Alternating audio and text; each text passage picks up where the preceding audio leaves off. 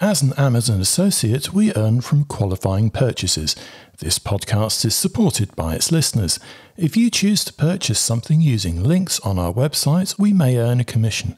No books were warped, dog-eared, underlined with purple pen, eaten, cursed, cancelled, burned, or otherwise harmed in the making of this podcast.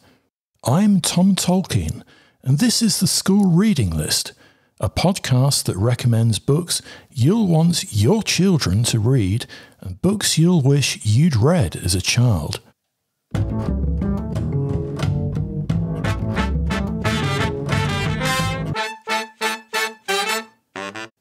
To kick off episode 4 of the School Reading List podcast, let's rip open some book post.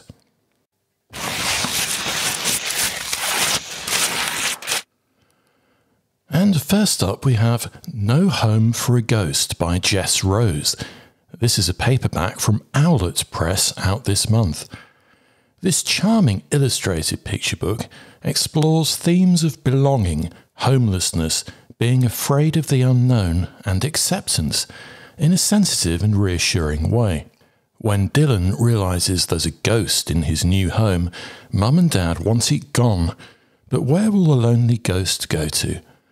A useful text to discuss in EYFS Circle Time and Key Stage 1 PSHE lessons.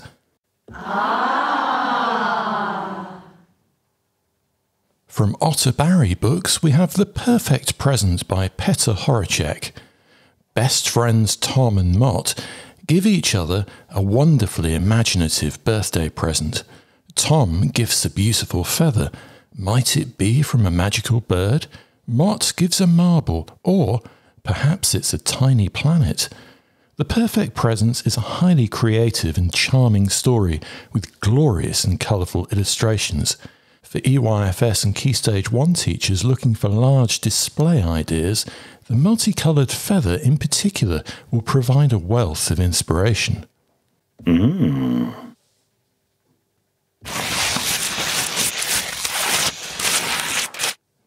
And new from Templar Books is The Best Bear Tracker by Jon Condon. A confident young girl is determined to follow the bear tracker rules and become the best bear tracker in the world. Children will love spotting the curious family of bears that follow her, undetected, throughout her quest in this hilarious picture book story for EYFS and Key Stage 1. If you're teaching instructional and procedural writing in Year 2 or Lower Key Stage 2, The Best Bear Tracker would make a great text for modelling and developing logical ideas. Ooh. Together We Can by Ned Hartley, published by Studio Press. The 40 stories in this collection include the origins and history of the Black Lives Matter movement, the invention of type and printing, and Louis and Marie Pasteur's discovery of germs. Well-written vignettes of inspiration present true stories of challenge, teamwork and achievement. A meticulously presented hardback with vibrant and contemporary graphic illustrations, Together We Can is an uplifting and motivational book for Upper Key Stage 2 and Lower Key Stage 3 libraries. The Faber Book of Bedtime Stories by Sara McIntyre.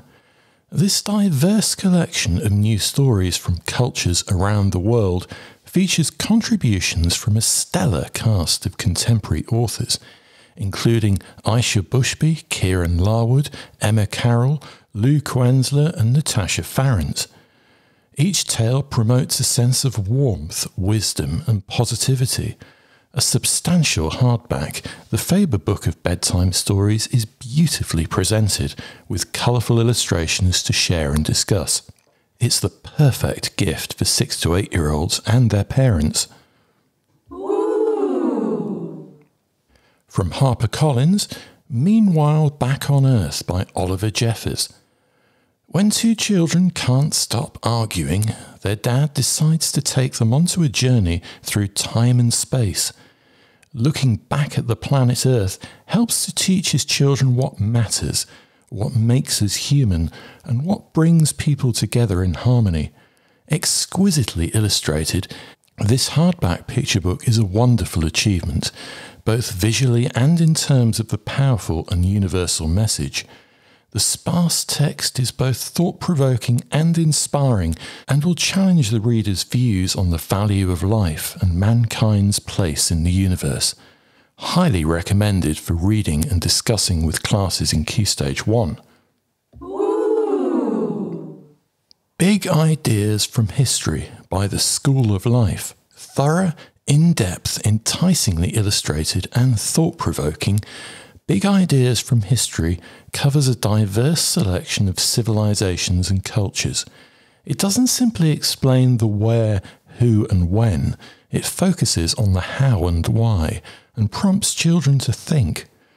Spanning prehistory, ancient realms, the Middle Ages, the early modern period, industrialization, the world of today, and predictions for the future, it's a substantial book in every sense.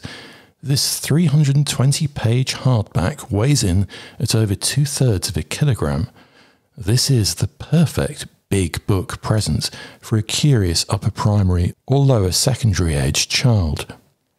Ooh.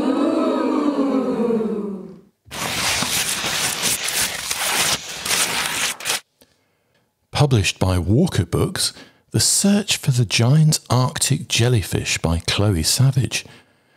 With all the right equipment, all the right people, and years of careful planning, Dr. Morley sets off to find a strange creature that no one has set eyes upon before.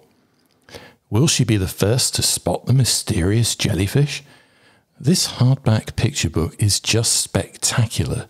The stirring storyline, fabulous above and below seascape illustrations, and cutaway boat details will provoke thinking, inspire action, and encourage children to never give up. In particular, Chloe Savage's use of light and shadow to portray the incredible mystique of the giant Arctic jellyfish is a joy to behold. A must-have for Key Stage 1 and Key Stage 2 libraries. And from Greystone Kids we have The Museum of Odd Body Leftovers by Rachel Poliquin. This sumptuously illustrated hardback isn't like any other human body book. Framing our flesh and bone as a set of evolutionary artifacts, the reader is expertly guided by wisdom tooth and disappearing kidney, no less, around organs that are peculiar, unnecessary, and hark back to our distant past. The perfect present for children who want to be doctors or scientists. We particularly like the sections on nictating membranes, hiccups, and the disappearing human tail. It's absolutely fascinating. And from Nosy Crow, this book features on our Christmas topic list. We Disagree About This Tree by Ross Collins. In this sequel to There's a Bear on My Chair and There's a Mouse in My House, Brian and Mouse have reconciled until they try to work together to decorate the Christmas tree. Can they find a way to agree in time for the big day? Highly original with a heartwarming message of hope, resolution and friendship, this picture book hardback is an addictive and memorable rhyming Christmas story that younger children will want to read again and again. In particular, the illustrations are delightfully funny. I must wear sunglasses when I turn on the Christmas tree lights this year. From Neem Tree Press, we have The Terracotta Horse by Scott Lauder and David Ross. Salma Mansour hopes she'll never have to use her black belt taekwondo skills in real life, but that's before she's thrust into a time travel science fiction time slip adventure. Part of the Three Hares series, The Terracotta Horse is a cracking middle grade novel with a fast-moving roller coaster action dialogue-driven plot. A heady mix of science fiction, ancient magic and life or death period combat, spanning thousands of miles and thousands of years, this will appeal to history and science fiction readers in Key Stage 3. And And this one's a highlight on our October book club list from Piccadilly, The Ultimate Guide to Growing Dragons by Andy Shepherd and Sarah Ogilvie. Grand High Dragon Master Thomas decides to create the ultimate guide to growing dragons, but it turns out that he and his friends Ted, Kat, Kylie, Am and Aura still have quite a bit to learn. A highly readable blend of first-person narrative show and tell, how-to style explanations, information fact files and messaging dialogue, The Ultimate Guide to Growing Dragons will be a valuable resource for Key Stage 2 literacy teachers. It's a fun text that will not only appeal to 7 to 9-year-olds, but will help teachers to model those harder-to-reach informational genres in writing.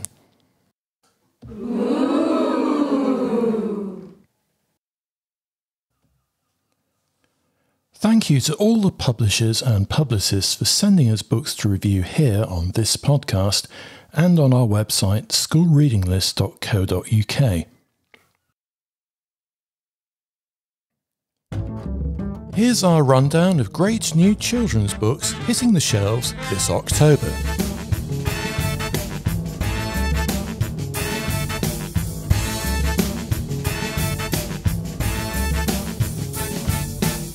The Lucky Bottle by Chris Wormell. The Haunted Hills by Berlie Doherty. Tyger by S.F. Said.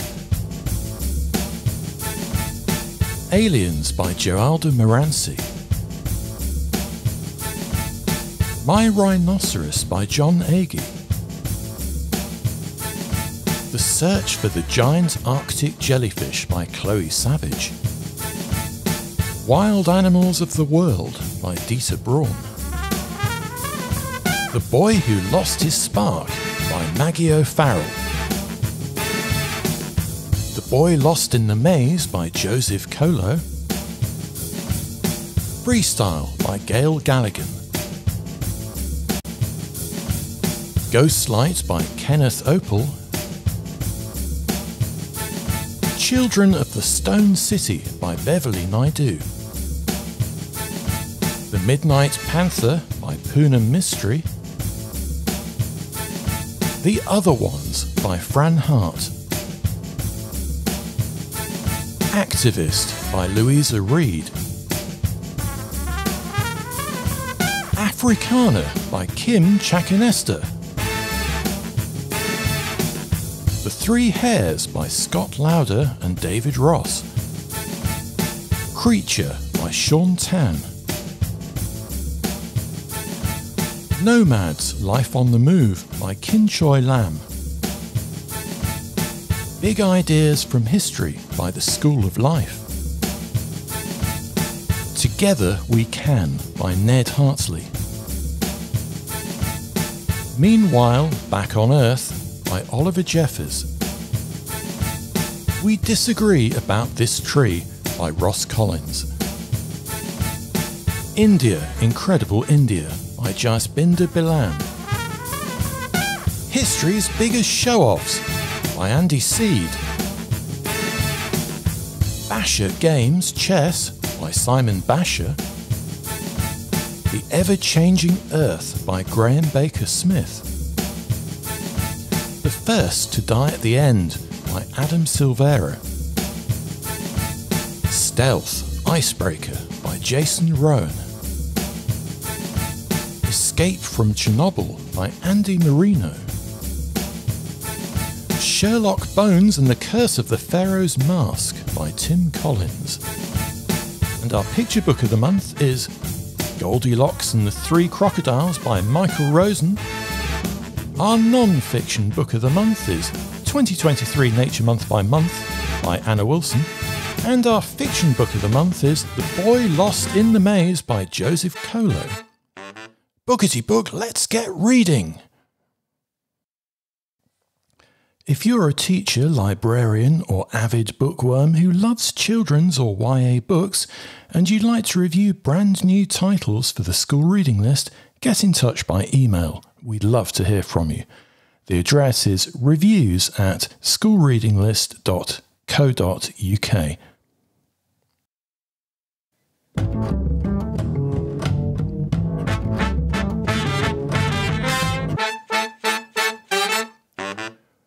Promoting your new self-published or independently published children's book is not an easy task. We know because we receive, on average, 20 emails a day from new independent authors asking for a review or advice on how to get their books into UK schools. Even though we read all of these emails and we try to answer as many as possible, sadly, we're just not able to commit to reviewing every new title. Although we'd like to review everything, we have to be mindful of our limited resources and our readership. The School Reading List website is a recommendation website. It's important to us that the books we recommend are not only useful to teachers, parents, librarians and schools, but also widely available to them. It's no use us recommending a book that people are going to struggle to locate. So when we do recommend an independently or self-published book, it's not only essential that our readers will find it easily in a variety of bookshops, but also it's crucial that the book is widely available to allow recommendations and word of mouth to spread. Online retailers might have up to 8 copies of a children's book at any one time. For bestsellers, they might stock 50 copies. If you were to try and order any more than that, many online stores will either limit the quantity you can buy or place the titles on back order. That's a real issue for schools, which might decide to buy a lot of copies of a particular title to cover a whole year group. In a small primary school, a year group order might be 30 copies. In a large secondary, that could amount to more than 200 copies. A physical bookshop might only have 1 copy available, but they can order in an unlimited amount provided the book is sufficiently in stock from a wholesaler, such as Gardner's. ukbookshop.org is particularly useful for schools because it doesn't restrict online purchase quantities. It uses Gardner's for all of its bulk order fulfillment. This is ideal for schools because it means that any quantity of books, in theory, can be ordered. Additionally, there are still some schools stuck in the dark ages of using paper invoices for purchasing, and those schools are not always allowed to buy resources online using card payments.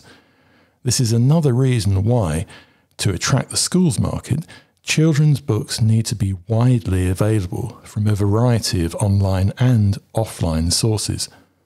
Our advice is ensure your book is available on all the big UK online book retailers, especially ukbookshop.org, Amazon and Waterstones.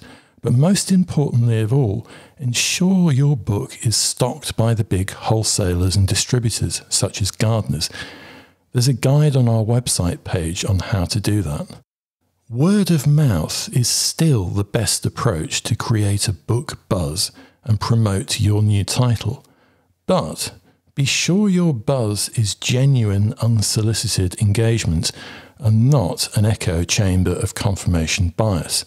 The first will buy your books, the second will cost you your books. It's essential to get evidence of real sales and evidence of a significant amount of quality, unsolicited engagement with your demographic market. Potential agents, publicists or mainstream publishers will be far more interested in real metrics than just noise or buzz. And if your goal is to continue to ramp up an existing self-publishing model, you must have real figures to use for your own projections and financial calculations. Counting the likes, retweets and shares isn't a good way to convince your bank manager or investors. Real sales and demographic metrics are. So a few tips on online marketing. Concentrate your efforts on securing new traffic, new readers and new sales. Try to garner web reviews on sites with high readership, high reach and actual sales potential. For example, Goodreads or Amazon, or larger niche market user-generated content sites such as Topster. Pursue direct engagements with schools and school communities. Find out what they need. Ask them directly on social media. Offer free downloadable resources and relevant lesson plans built around your book. Be sure to target all age groups and abilities and make your content inclusive. Keyword your resources to ensure they appear in search results. Make your downloadable resources suitable for use as one-off cover lessons for mixed age groups and particularly supply teaching to ensure your activities are used and reused. Reply to social media requests for resources and advertise your content. Include homework extensions, competitions, home learning options and extracurricular activities to ensure your book extract and activity goes home. Include all resources on your website and social media so lots of people have access to them. Offer to speak in schools and do book signings before or after school. Advertise and promote these online. Offer to speak at school fetes, PTA events. These can be advertised too. And if you have a sport, art, music or performance-related book, offer to turn up and present at sports, arts and performance events, and these can be advertised also. Offline marketing is often still more successful than online marketing due to reach. School newspapers, newsletters, magazines, things that go home to parents must be considered. One large school's in-house newspaper or magazine may well have a readership of 2,000 plus. Think about getting featured in your local newspaper. Local papers have a 50k plus adult readership. Get interviewed on your local radio station. Local radio often has 250,000 plus in terms of adult listenership, often higher if they have on-demand content such as podcasts. And if you run an event or a competition, try to get your local TV involved. Regional TV can have a reach of more than 1 million in terms of adult audience. Things you might want to consider. Think about running a writing competition that makes use of your book. You can promote it on local media and to schools. We can help you promote it as well on our children's writing competitions page. Offer a prize that not only rewards the winners, but offers potential for publicity. For example, a writing workshop opportunity or the chance to name a character in the next book, or a presentation event that offers entrants from lots of different schools to celebrate the competition. Offer to speak to or in schools about on-trend and in-demand issues in society and education that relate to your book. For example, bullying, discrimination, LGBT rights, and protecting the environment. If you succeed with those ideas, the internet links generated should be enough evidence for you to create a Wikipedia page. And if you generate enough coverage and a Wikipedia page, you might be able to achieve a blue tick profile on social media platforms. Always consider who is likely to buy your book. Children don't buy books. Parents, grandparents and other relatives, schools and libraries and teachers buy books in that order. Depressingly, you need to focus most of your attention on the adults. If you do decide to give lots of books away, make sure they're signed. People are far less likely to throw away a signed book. Most important of all, it's worth mentioning what doesn't work in terms of children's book marketing. Niche market blog tours. Small-scale blogs tend to have very few readers, even fewer new readers, and even fewer readers for ultra-specific posts that quickly drop off the blog's front page, such as a review for your book. Consider how many people you expect to read a review of a book. A blog tour might result in less than 100 people reading reviews of your book. A click-through to purchase ratio of 1.5% is considered quite good for children's books. So is 1.5 sales for organising a week-long blog tour worth it? Bearing in mind you've given away 7 copies of your book in return for reviews. Social media sweepstakes and giveaways. Now these are classic examples of preaching to the converted. They offer very little real engagement. They won't result in sales of your book. They will result in a lot of people following you in the hope of receiving a freebie. They'll also result in you giving away your book stock and paying a small fortune in postage. There's no hard evidence to suggest sweepstakes work as a book marketing tool, and very little logic to even suggest that they might. Sweepstakes and giveaways are also a potential legal minefield if you don't know what you're doing. If you look at the CAP code guidance, which is on the article on our website, consider this. Do you have a robust system in place to safeguard data protection and GDPR and prove that your winner has been selected fairly and randomly? Ticking all the boxes for a giveaway is far more difficult and expensive than you'd think, and offers very little, if any, marketing reward. And finally, be wary of confirmation bias from a bubble. It looks great and it feels great, but it won't fool anyone in the industry who wants to take a cold, hard look at real engagement metrics to try and derive an idea of the actual market sales potential of your book.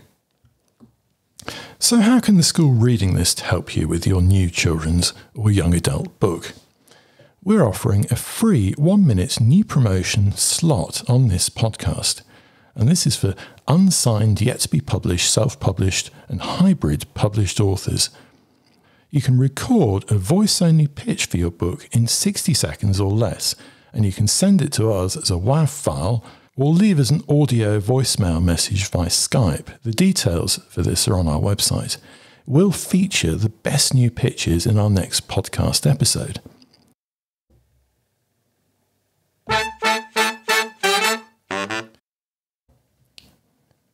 Here's a selection of exciting new book tasters sent to us by new and self-published children's authors this month.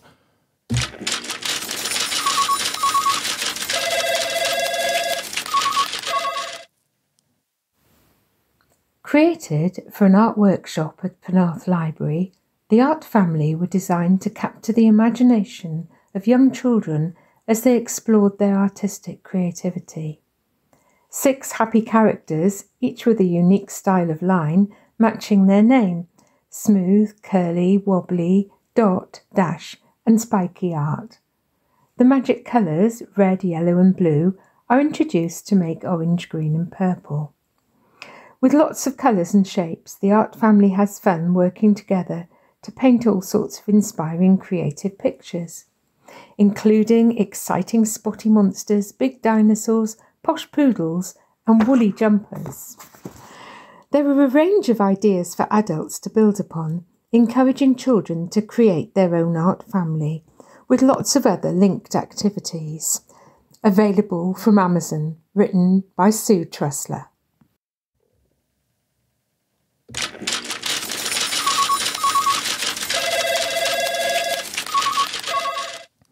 If you'd like to get in touch and leave a recorded shout-out about your upcoming self-published children's book, have a look at our podcast webpage for more details.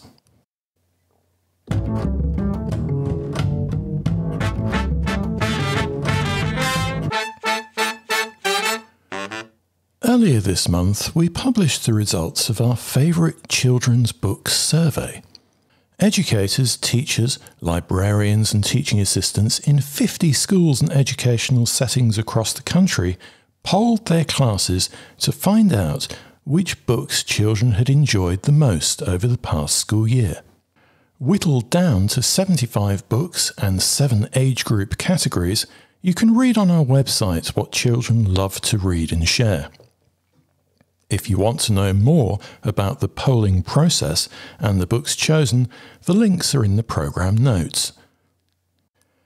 So what do the results show us? What can be read into it? There's no evidential smoking gun. There's no goldmine of peer-reviewed findings. The results are very different to most of the typical teacher choices, including the recommendations on our site. But, hopefully, these top 10s will get teachers, students, parents and schools talking about which books work well in their settings. Looking at what is popular and trying to explain why it's popular can be a useful starting point for discussions. Every school setting is different, and within each school, each cohort is different. If these survey results reflect your school, it's worth speculating and trying to unpick why certain books are popular to help develop and promote reading for pleasure further. If the results don't reflect your classes, it's also worth looking into why you think that is and how you can use those thoughts to further promote reading. At first glance, it does appear that children don't like to be told what to read. Advised, maybe, but not told. You ought to read this. You should have read this by now. You have to read this, otherwise you'll fail your exam, coursework, school career, entire adult life, etc. can turn children off books. Reading bargains, inducements or contracts such as, read this and you'll get this, or read 100 pages today and you won't have to do this, can be equally detrimental to independent reading motivation. It's interesting that very few, if any, of the books chosen in these lists are the type of books you would expect to have to persuade children to read. Popular titles are a gateway to reading more challenging material. Children don't like to be informed that what they choose to read doesn't have any value, or that they ought to be reading something better. A celebrity-penned story, a film or game tie-in, or a supermarket-backed bestseller might not be what you want them to read, but it often reflects the child's world, dreams, and reality better than a teacher's pick. After all, as an adult, you wouldn't want to be told to put your Colleen Hoover away because you really ought to be reading Proust or Joyce. Strangely enough, children don't like that either. But left to your own devices, you might divert from Agatha Christie to Dan Brown, to Ian Rankin, and end up with P.D. James and Colin Dexter. Or you might do the reverse, it doesn't matter. Part of reading enjoyment is reading choice, and the magical risk of reading adventurously invariably requires both. Children are no different. Diary of a Wimpy Kid might segue into Tracy Beaker and develop into Anne Frank and later I Capture the Castle and 1,000 Splendid Suns. Where's Wally can lead to Journey by Aaron Becker, The Arrival by Sean Tan, and perhaps viewing Rothko's Seagram murals at the Tate. Every book has value, and often that value is the sheer enjoyment and the power of choice. Interestingly, the most picked titles blend pupil choice, popularity, and at least a modicum of approval from teachers and parents. And even when teachers don't warm to them, the celebrity titles popping up in these lists are invariably books that are always on classroom bookshelves and in the school library. Can we speculate on why children chose these books? Is celebrity a factor? Do name recognition and brand awareness come into it? It is noticeable that a lot of the books featured are very recognisable. Familiarity seems to be a factor.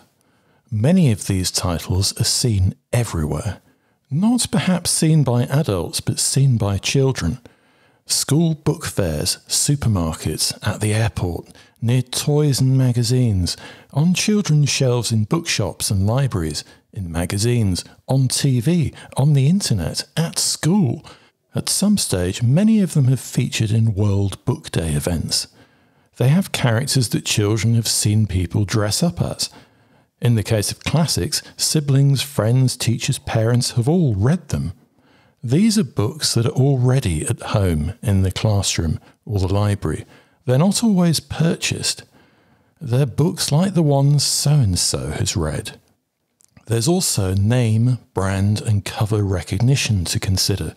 Some books have covers that haven't changed in 20 or 30 years. Children know these books on sight before they've even read them. Then there's the power of celebrity. It's worth noticing that out of hundreds of reviews on our site, the most read out of all of them is The Little Thing by Nick Cave. We thought it was highly original and interesting. So did hundreds and thousands of Nick Cave fans around the world. The knock-on effect is that people then started reading the other reviews mentioned in the "if you like this, try this" boxes. There's nothing wrong with celebrity books, and sometimes it's disappointing to hear academics and teachers put them down. What some of my colleagues referred to as "those books" should not be derided. Tie-ins and celebrity authors are children's literature's answer to Heineken. They refresh the readers that other books can't reach. They don't take away from other writers' sales. They tempt children who otherwise might not choose to read. They widen the market and form a first step towards reading for pleasure. Let's think about reading motivation. There are books that children want to read because friends, siblings, or people they look up to have already read them. Or there are books they want to read first before everyone else. Sometimes there are books that children want to be seen reading. More often than not, the most popular books are part of a series. There's an anticipation to read the next one, get the new one, or find more like it. It's also worth noting that popular books are often cheaper and discounted. Does this make it more likely that parents will buy them? Is cost a motivating factor? There are many discussions to be had regarding the difference between books for children, in other words, what adults think children should read, and children's books, in other words, books that have taken off because they're popular with children. Choice is important. Maybe children rebel against what they ought to read and veer towards what they want to read. Perhaps they're more motivated to read anything but those books you ought to read. They're not worthy books, they're not literary, they don't have rich language, they do have car chases, bad jokes and formulaic plots. They're the children's answer to Dan Brown, Colleen Hoover and, what was that last book you just read? Any book that's too cool for school is off to a flying start. Most of these books are not studied in English or literacy lessons or prescribed as reading books. Or if they are, the chances are that the child has already read them well before they've been asked to. Reading for fun, rather than reading as work, is one of the magic ingredients. Comfort reading is king. Children of all abilities do, at some stage or another, like to choose favourite books that are below their expected reading age, or not a particular challenge to read. They're not books that children will feel they will struggle with or need help with. They're stories that they have a sense of ownership over, literally and figuratively.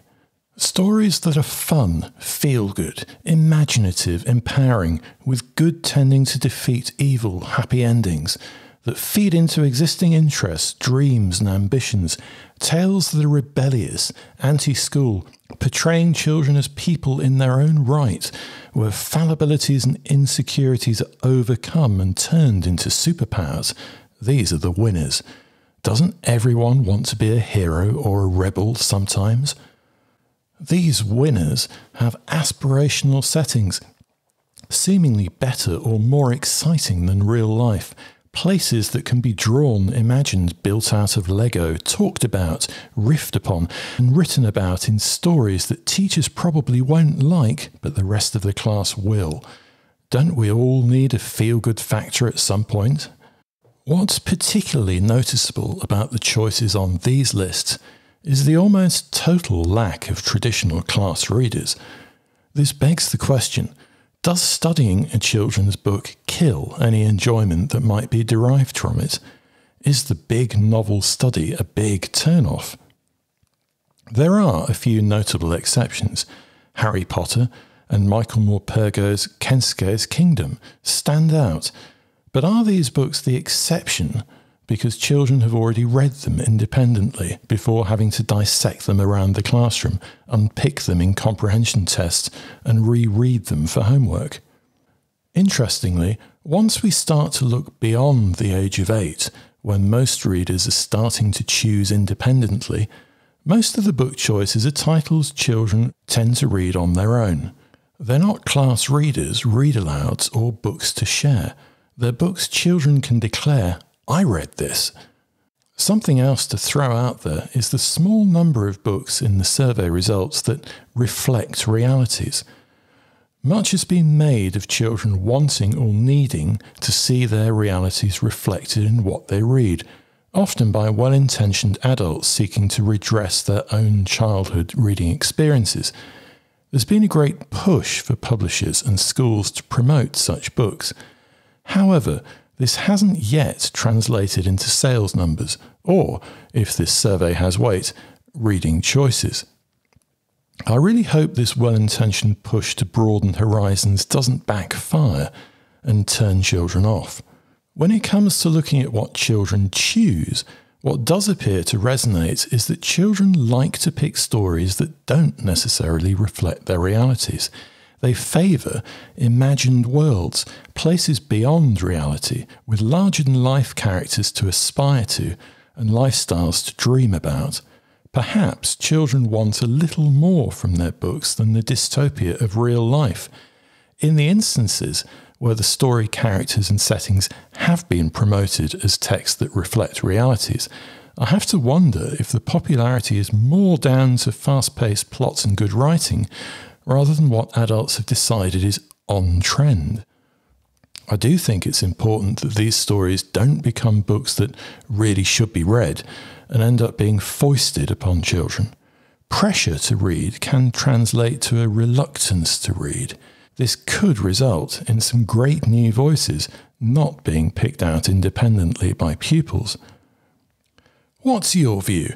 Get in touch with your opinions. Leave us a voicemail shout-out using the link on our website podcast page.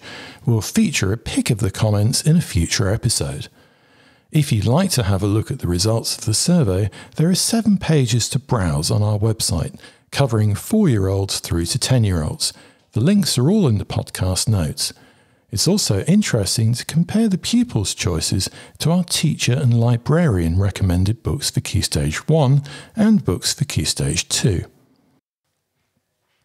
If you'd like to get in touch, use the hashtag SRLpodcast on Twitter, or drop us a line using the contact form or messaging button on our website schoolreadinglist.co.uk.